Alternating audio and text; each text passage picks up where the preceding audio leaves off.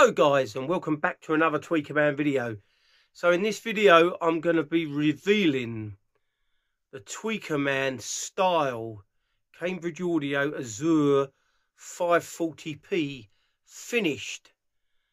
Okay, so first of all we're going to show you the inside of the circuit board, what I've done to it, and then follow in what it looks like, and you're going to be quite surprised. So let's get into it. So I've now completely finished the upgrade. You can see these Mallory 150M capacitors fitted in now as well. And I've got two JFX premium film caps at the front and the back.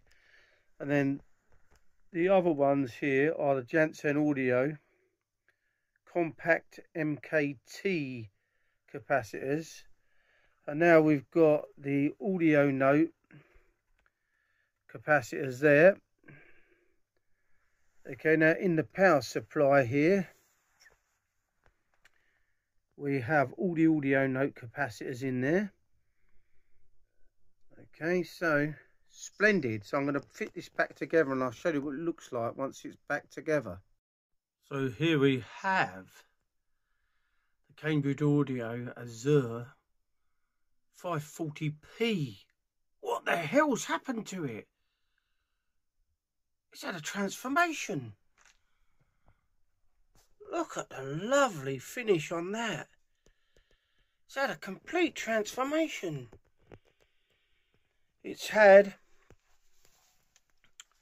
a silent bass fitted to it permanently, with balsa wood feet.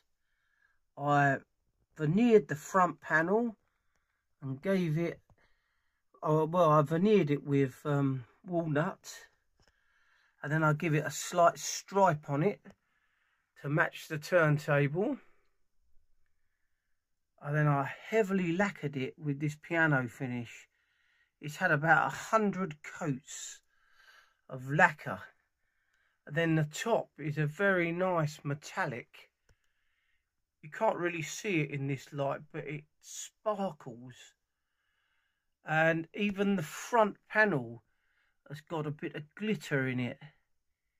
So I was so pleased with the way this has come out, especially with the Mallory capacitors that I fitted in as well. And I thought that I should really give this as good finish as I could, because it matches how good the sound quality is now. This is a truly high-end phono preamp now. This would easily take on anything over £1,000 with no problem. It's that good. It sounds so good. I shall do a my faults video on it. I'm still breaking them in at the moment, but it is so good, and the finish I've done on it has made it look so classy. So it really matches in with my turntable now. If you look back here, it really is good. The light's a bit poor in this room, but the finish is so lush. And what I did is I blended it in on the side, so if you can see some of the grain sort of fades back on the edges. So I blended the colour in to make it look like the way a guitar blends in with colours. You can't really see it on the video here as well, but that's what it does in situ, in person. And I'm over the moon with this. What a finish, what a sound. This has been one of the best upgrades I've done. Well, most of the upgrades I've done have been very good, but this is particularly, the finish has come out really nice on this as well. So I thought I'd just show you this for now. Hasn't got the cables in there, because I've been tinkering with it a bit, and but I thought I'd just show you this. So I think that's it for the video. Now I've had the new very quiet switching power supply turn up, and I'm going to do an unboxing video on that tomorrow, so stay tuned for that. And then that'll need time to break in as well, and we'll see how it all comes together.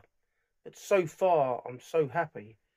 So thanks for watching another Tweaker Man video. If you're new to the channel, don't forget to subscribe. Don't forget to give this video a like. Don't forget to press that notification bell so you're notified each time I upload a new video. And thank you for watching, guys.